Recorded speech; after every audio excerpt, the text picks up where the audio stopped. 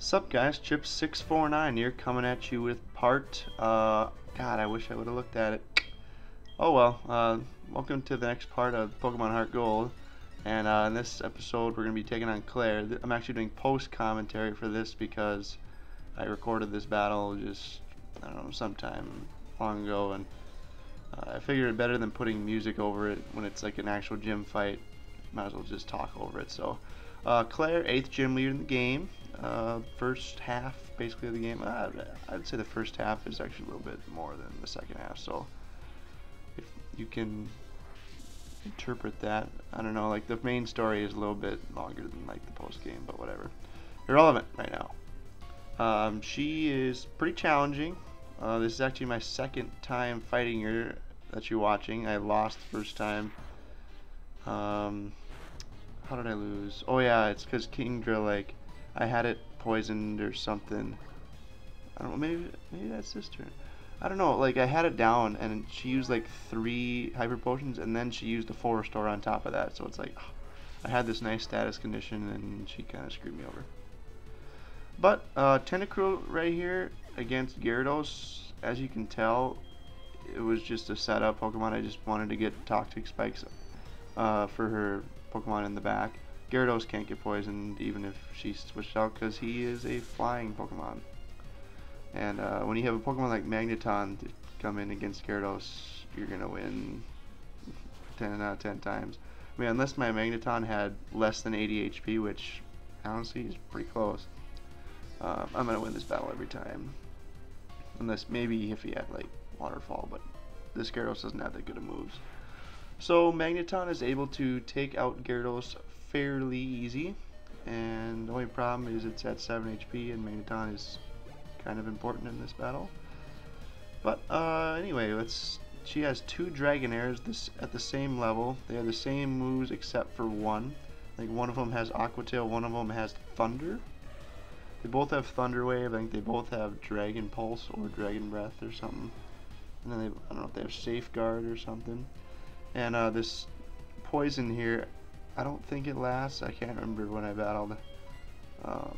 Because both of her Dragonair have the ability to shed skin. So if you're going to put them to sleep or paralyze them or burn them, they're just going to shed it off. Like, I think there's like a 33% chance or something that it gets its status healed.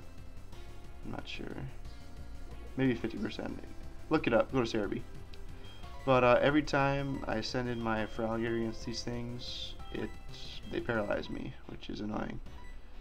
But I only have 1 full heal too. I didn't come prepared.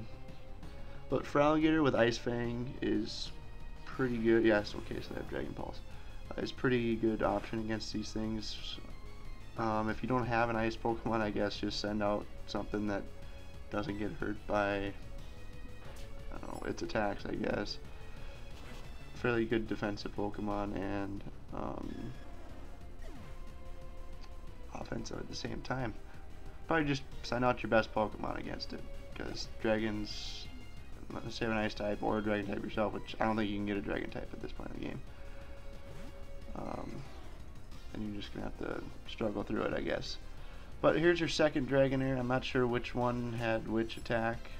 Maybe one of them doesn't have Thunder, because if they had Thunder, I'd feel like they would be using it. I think Fire Blast, it's some elemental move like that or something. I'm not sure. But one of them has Aqua Tail, I know for sure. And the poison is going to hurt them. And I think I just go for the Ice Fang. Yep, I just go for the Ice Fang and hopefully I don't get paralyzed. Do I get paralyzed? Yes, I do. What an annoyance. And there's the shed skin. So, let's switch out, I guess, and we're going to go over to Jinx for fodder, I guess. It's kind of low by me. And as you can tell, I did not train Jinx up to level 36. I have the ability to speed these games up when I'm training to like, whatever, 3, 4, I think it's infinite speed, I guess. And I just didn't really feel like going back to Pokemon Center a million times because Jinx is so weak defensively. It's just ridiculous, and it can't really knock out stuff in one hit. where I'm at in the game. It can't knock out growlers in one hit and stuff. So I don't know. I think I'm just gonna maybe look for something else other than Jinx that's maybe a little bit higher level. Maybe only go with 5 Pokemon. 5 Pokemon seems to be working fine. Then they can maybe be like level 42, 43 for the Elite Four, something like that. 44 possibly. So that'll be kind of nice if I only have 5. Otherwise, I'll just catch something on the way to Victory Road. And here is the Big Kahuna, Kingdra, one of my favorite Pokemon of all time. Arguably my favorite. Just look at how BA that thing looks. God, that's awesome. 41, let's go, baby. But that poison on it is very, very helpful. But as you can tell by the length of this video, I have a little trouble taking this thing out. I don't really have a lot of options for it. My Feraligator's paralyzed. I can't sub him in because it's kind of just a stupid exercise, I guess. I mean, slower, he can hit me hard with Hyper Beam and Dragon Pulse. So Feraligator is not the best Pokemon to go against it. Magneton is at 7 HP, so it doesn't have a lot of options. I'm gonna go for Sonic Boom and he's just gonna knock me out. That was kind of a stupid move, but it has Hydro Pump, but the good thing about Hydro Pump, it only has 5 of them, so if you can just... What am I doing there on the bottom screen? Look at that. If you can get rid of those 5, then it's out of water moves. But then it has, I don't know if it has Safeguard or... No, Smoke Screen has Smoke Screen. So that can be kind of annoying.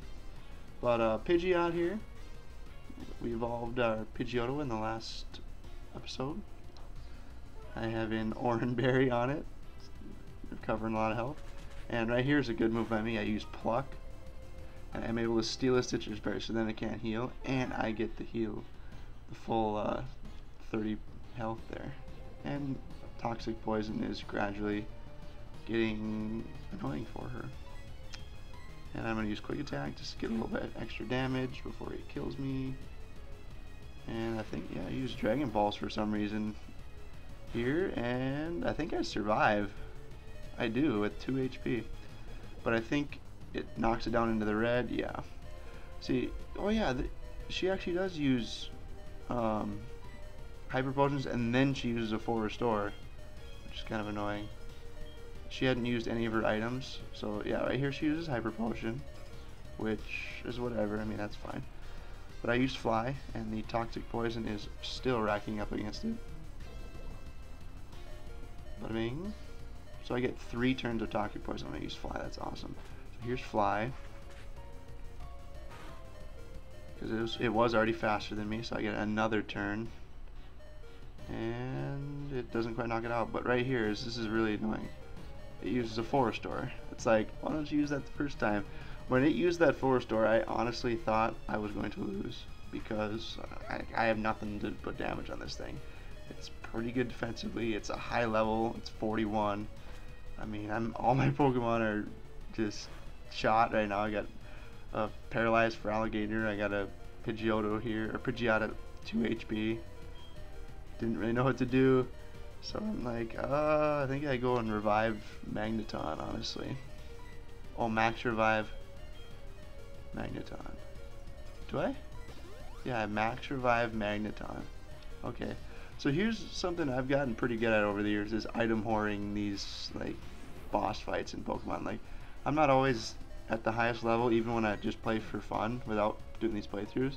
So I'm getting really good at item whoring. It's not really like the most socially accepted way to play, I guess, but I don't know. It gets the job done sometimes. Like sometimes in the Elite Four and stuff, I use just 20 Hyper Potions per battle, just wearing them out. But yeah, since I was able to survive that hit, I'm able to paralyze it, and that really helps out because I think they only have 1 full restore. At least that's what I was hoping. And I use a Hyper Potion on Magneton, which is cool. I think I'm just trying to hope for a paralyze, and I get a paralyze. Wow, look at that. finally the computer is giving me the cheese instead of them. I'm just looking for items to use here. I think I revived Pidgeotto? Or Pidgeot? Jeez, I can't even get it straight. Revive Pidgeot. Do it. It's the right move. Don't revive. Okay, yeah, Pidgeot. There we go. Because Pidgeots will be fast. I think everything will be faster than it if it's. And it misses the Hydro Pump. Look at that. So I get a free Sonic Boom, I think I use.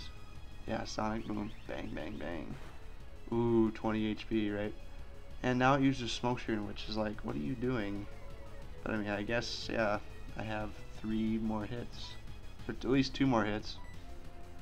So I go ahead and use a Hyper Potion to get Pidgeot up.